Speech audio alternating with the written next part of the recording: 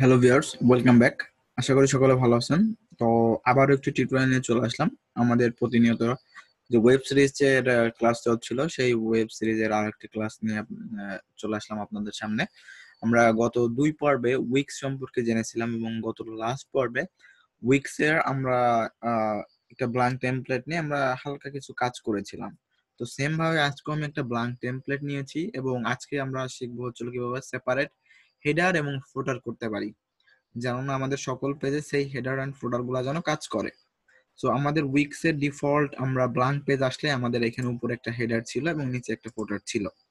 আমি গত ল্যান্ডিং পেজে আমি এটা দেখিয়েছিলাম। তো আজকে দেখবো যে কিভাবে হেডারে ফুললে একটা লোগো এবং মেনু তৈরি করা যায় এবং ফুটারে কপিরাইট বা সোশ্যাল আইকন গুলো কিভাবে দেওয়া যায় সেটা সম্পর্কে আলোচনা করব। তো এখানে আমাদের চেঞ্জ হেডার ব্যাকগ্রাউন্ড, এই যে দেখতে পাচ্ছেন পেনের মতো এটা আমি জাস্ট একটু কালারটা চেঞ্জ করে নিলাম জাস্ট বোঝার স্বার্থে। এবং এখান থেকে অ্যাড থেকে এখানে টেক্সট, আমি টেক্সট নিব। টেক্সট নিয়ে জাস্ট হচ্ছে আমি লোগো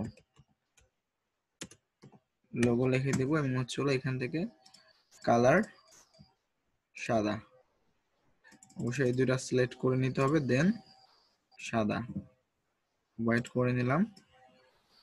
হোয়াইট করে আমি একটু ছোট করে এটা আমি লেফট সাইডে দিয়ে দিলাম, যেখানে আমাদের লোগো হবে। সেম ভাবে আমাদের এই যে উপরে দেখতে পাচ্ছেন menu and pages, menu and পেজেসে গেলে দেখেন আমাদের এখানে একটাই আছে, মানে হোম নামে একটা পেজ আছে। আমি একটা আরেকটা পেজ করে নেব, যে নিউ পেজ দিব, দেন এটা এডিট করব অ্যাবাউট, দেন ডান। দেন এখানে অ্যাড পেজ, এখানে নিউ পেজ অটো থাকবে। দেন ডাবল ক্লিক করে আপনি দিবেন হচ্ছে সার্ভিস, সার্ভিস দিবেন। দেন ডান দিবেন। দেন আবার একটা করব, সেটা হচ্ছে ডাবল ক্লিক করে ব্লগ। আপনার প্রয়োজনীয় পেজগুলো আপনি তৈরি করে নেবেন। দেন এখানে আবার দিবেন হচ্ছে কন্টাক্ট, কন্টাক্ট, দেন ডান। আমাদের পেজ হয়ে গেল। পেজ হওয়ার পরে আমাদের কি করতে হবে, এখান থেকে অ্যাড এর পরে এখানেই দেখবো যে আমাদের মেনুর একটা এই যে সিস্টেম আছে, দেখেন মেনু, আমাদের মেনুর একটা অপশন আছে অ্যাড থেকে টেক্সটের এখানে মেনু, মেনুর একটা স্টাইল জাস্ট এই যে এখানে দেখছেন মেনুর একটা স্টাইল আমরা ড্র্যাগ করে আমাদের এখানে ছেড়ে দিই।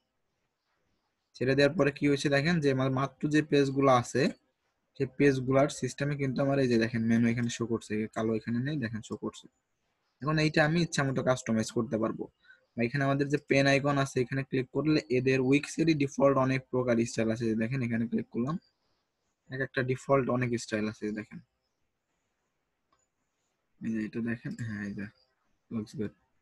দেখেন অলরেডি কিন্তু আমাদের একটা স্টাইলের হয়ে গেছে, কিন্তু দেখেন মেনুর একটা স্টাইল হয়ে গেছে।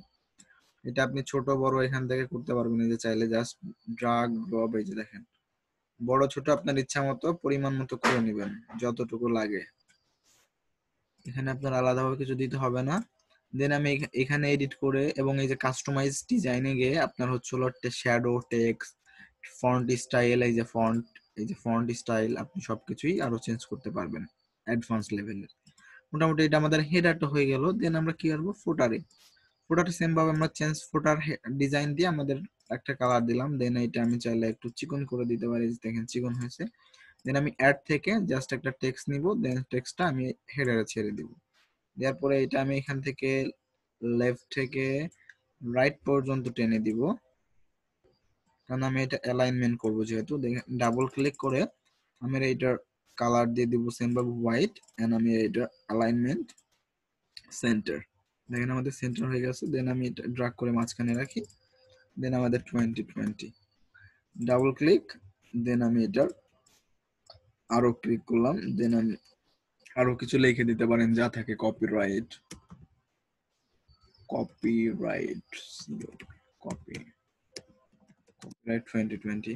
আচ্ছা ঠিক আছে, দেখতে পাচ্ছেন যে আমাদের কিন্তু হেডার আর ফুটার হয়ে গেছে। আমি এখানে আমার লোগোটা যেহেতু আনি আপনাদের দেখাই, এখান থেকে কি ইমেজে যাব, ইমেজে যে মাই ইমেজ আপলোডেড, মাই ইমেজ আপলোড থেকে আমার লোগোটা আমি আপলোড করে দেই, আমার গ্যালারি থেকে আপলোড করে এই যে দেখেন আপলোড মিডিয়া। দেন হচ্ছে আপলোড ফ্রম কম্পিউটার, দেন আমার এই যে দেখেন আমি কালো লোগো আছে সাদাটা দিই, এই যে দেখেন সাদা লোগোটা দিব। আমার লোগোটা এখানে আপলোড হওয়ার পরে আমি এখান থেকে জাস্ট ইম্পোর্ট করে সাইড ইউজ করতে পারবো, কোনো প্রবলেম ছাড়া ইউজ করতে পারবো। জি, দেন অ্যাড টু পেজ, ক্লিক করলে যে দেখেন আমার লোগোটা চলে আসছে। আমার এটা লেখা দরকার নেই, আমি রাইট বাটন ক্লিক করে এটা আমি ডিলিট করে দিব। দেন এটা আমি আরো কি করব, ছোট করে দিব। এই যে দেখেন ছোট করে আমার যেখানে সুবিধা হয় সেম ভাবে আমি কিন্তু বসিয়ে নিলাম। এইটা আমাদের কন্টেন্ট এরিয়া, এখানে আমরা মন চাই যত কিছু কন্টেন্ট নিতে পারবো। দেখেন আমাদের কন্টেন্ট এরিয়া, এখানে আমাদের সেকশন বাই সেকশন আমরা নিয়ে কাজ করতে পারবো। মোটামুটি দেখেন আমাদের হেডার এন্ড ফুটার কিন্তু অলরেডি রেডি। আমি জাস্ট এখানে পাবলিশ করে দিলাম আর এটা পাবলিশড হয়ে যাবে। দেখেন wix.com/my-site, then save and continue দিলে আমার সাইটটা অলরেডি কিন্তু পাবলিশড হয়ে গেছে। প্রিভিউতে গিয়েও কিন্তু দেখতে পারবো যে আমার সাইটটা কি রূপ দেখাচ্ছে। এই দেখেন প্রিভিউতে গেলে কিন্তু ভালো দেখাচ্ছে, খারাপ না।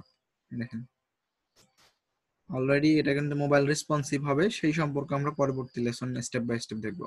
এ পর্যন্ত ভালো থাকবেন, সুস্থ থাকবেন, আল্লাহ হাফেজ।